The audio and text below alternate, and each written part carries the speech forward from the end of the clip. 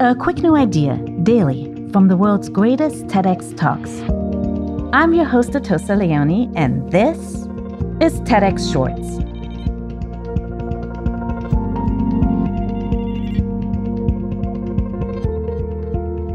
Humans produce 300 million tons of new plastic each year.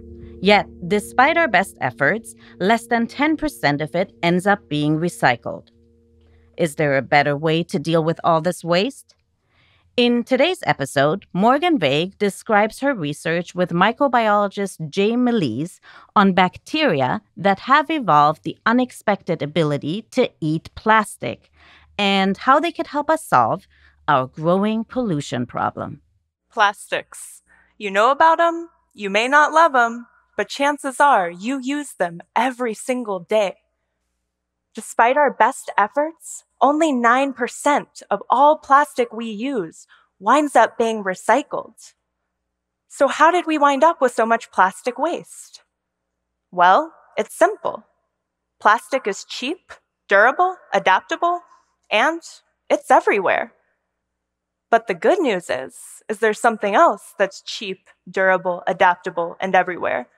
And my research shows it may even be able to help us with our plastic pollution problem. I'm talking about bacteria. Bacteria are microscopic living beings, invisible to the naked eye, that live everywhere in all sorts of diverse and extreme environments, from the human gut to soil to skin to vents in the ocean floor reaching temperatures of 700 degrees Fahrenheit.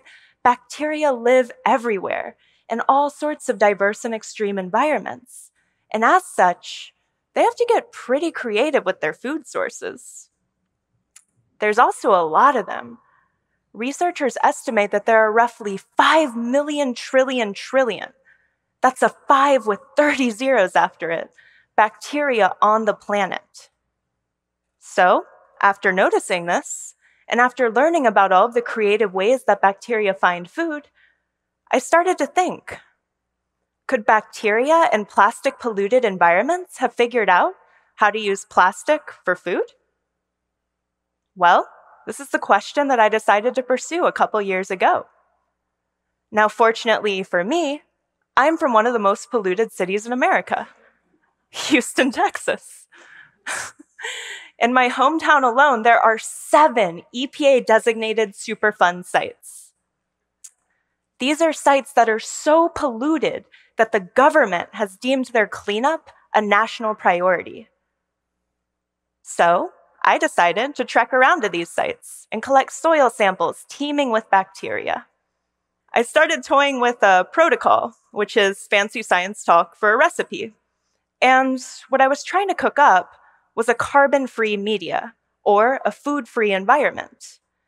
An environment without the usual carbons or food that bacteria, like us humans, need to live. Now, in this environment, I would provide my bacteria with the sole carbon or food source. I would feed my bacteria polyethylene terephthalate, or PET plastic. It's used in all sorts of food and drink containers, with the most notorious example being plastic water bottles, of which we humans currently go through at a rate of 1 million per minute. So, what I would be doing is essentially putting my bacteria on a forced diet of PET plastic and saying which, if any, might survive or hopefully thrive. So how do these bacteria do this? Well, it's actually pretty simple. Just as we humans digest carbon or food into chunks of sugar that we then use for energy, so too do my bacteria. My bacteria, however, have figured out how to do this digestion process to big, tough, durable PET plastic. Now, to do this, my bacteria use a special version of what's called an enzyme. Now, enzymes are simply compounds that exist in all living things. There are many different types of enzymes, but basically, they make processes go forward, such as the digestion of food into energy.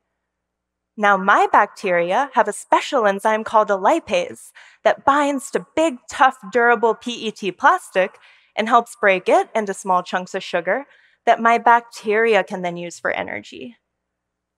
So basically, PET plastic goes from being a big, tough, long-lasting pollutant to a tasty meal for my bacteria. Sounds pretty cool, right? And I think, given the current scope of our plastic pollution problem, I think it sounds pretty useful. The statistics I shared with you on just how much plastic waste has accumulated on our planet are daunting. They're scary. And I think they highlight that while reducing, reusing, and recycling are important, they alone are not going to be enough to solve this problem. And this is where I think bacteria might be able to help us out.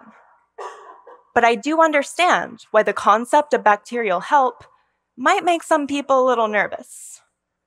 After all, if plastic is everywhere and these bacteria eat plastic, isn't there a risk of these bacteria getting out in the environment and wreaking havoc? Well, the short answer is no, and I'll tell you why. These bacteria are already in the environment. The bacteria in my research are not genetically modified Frankenbugs. These are naturally occurring bacteria that have simply adapted to their plastic-polluted environment and evolved the incredibly gnarly ability to eat PET plastic. So the process of bacteria eating plastic is actually a natural one, but it's an incredibly slow process, and there remains a lot of work to be done to figure out how to speed up this process to a useful pace. My research is currently looking at ways of doing this through a series of UV or ultraviolet pre-treatments, which basically means we blast PET plastic with sunlight. Ultimately, what my research hopes to do is create an industrial-scale, contained, carbon-free system, similar to a compost heap, where these bacteria can thrive in a contained system where their sole food source is PET plastic waste. Imagine it, one day, being able to dispose of all of your plastic waste in a bin at the curb that you knew was bound for a dedicated, bacteria-powered plastic waste facility. I think, with some hard work, this is an achievable reality. Plastic-eating bacteria is not a cure-all, but given the current statistics, it's clear that we humans, we could use a little help with this problem. And bacteria might be a really important part of the solution. The TEDx talk you just listened to was recorded at a TEDx event in Portland, Oregon. All TEDx events are independently organized by volunteers who believe in TED's mission of ideas worth spreading.